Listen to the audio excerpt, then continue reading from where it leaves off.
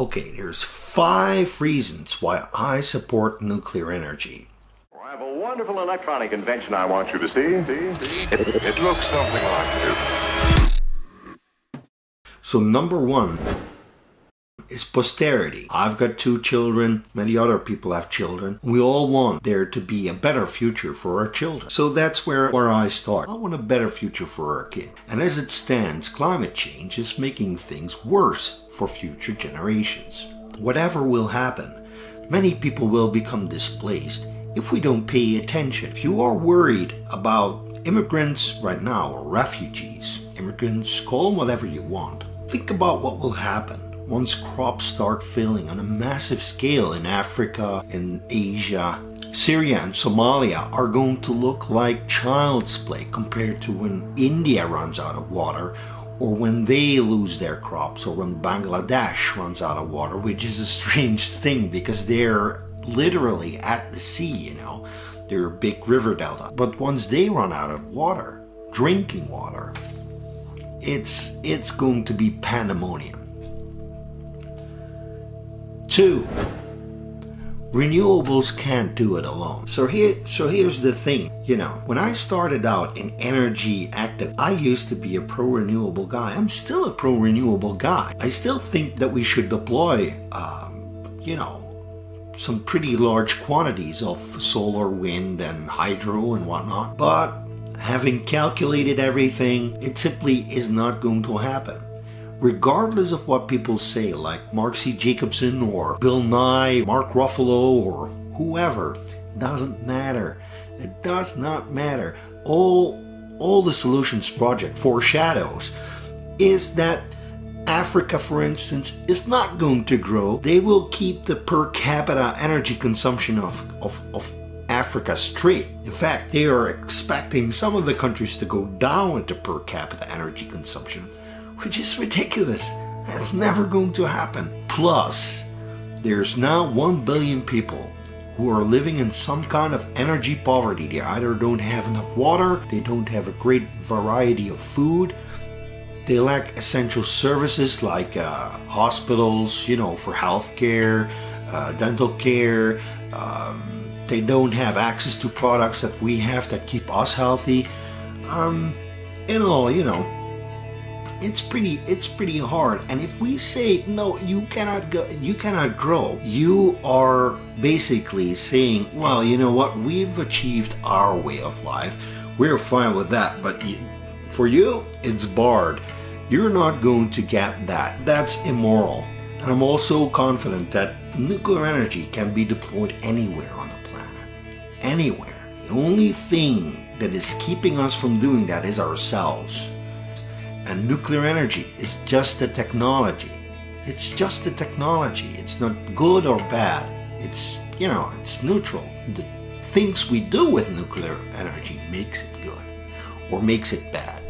And as it stands, it has made it better. The world is a better place thanks to nuclear energy. Which brings us to point number 3. Versatility. No energy source is as versatile as nuclear energy. None. If you want water, nuclear energy can do it. If you want fuel, nuclear energy can do it. If you want to store energy, nuclear energy can do it. Nuclear energy basically can do it all.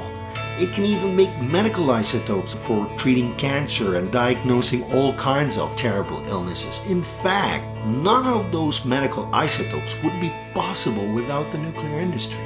Millions of people are saved each year just because we have medical isotopes which come from the nuclear industry. Number 4.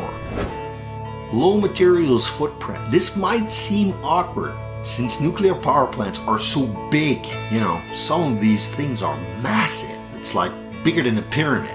If you look at an EPR, for instance, a 1600 megawatt reactor, which is huge. These things are really big. If you look at the mountain of materials that has to be put into building a reactor, and then look at how much energy it produces over the lifespan, it's incredible. It's incredible. The material footprint of nuclear energy fades away against wind energy and solar energy.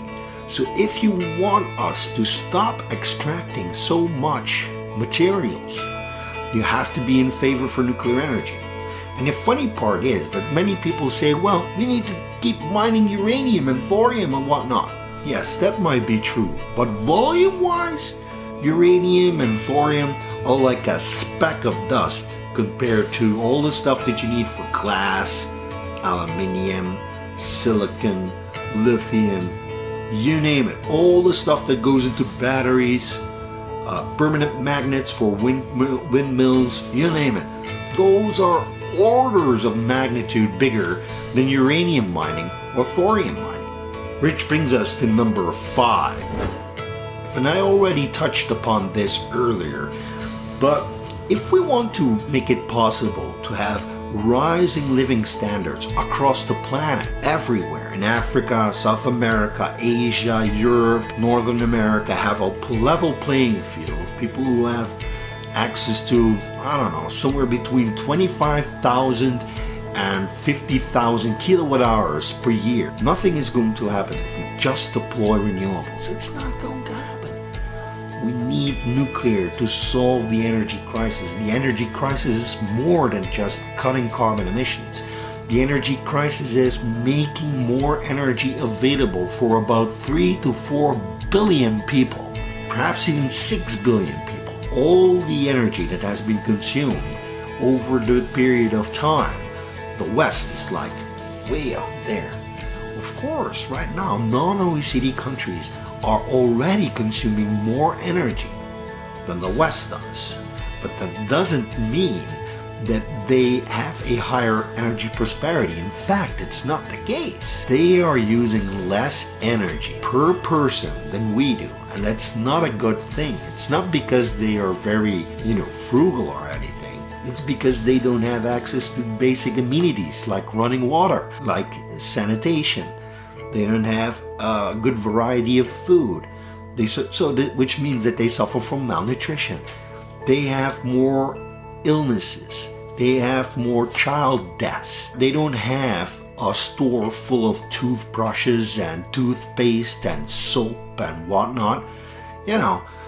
We have like every corner, every city has at least 3 or 4 supermarkets in the West. Whereas the supermarkets in Africa or in Asia are mainly concentrated around 1 or 2 cities in an entire region. Naturally, they're going to use less energy than the rest of us. Is that a good thing? Not necessarily. I think that's a bad thing. If you want to change that paradigm, you need more energy than ever before, and it's not going to happen with solar or wind. Yes, we still need solar and wind. But if you truly want to make a change in these people's lives, you have to drastically improve their energy availability, which means that they are going to need nuclear. We are going to need nuclear to eradicate poverty from the face of this planet. We have to start working together, and we have to stop fearing nuclear energy so much. It's irrational. And with that, we reach the end of this video. I want to thank you all very much for supporting my channel, for supporting me. Thank you all for watching, and have a nice day. Bye-bye.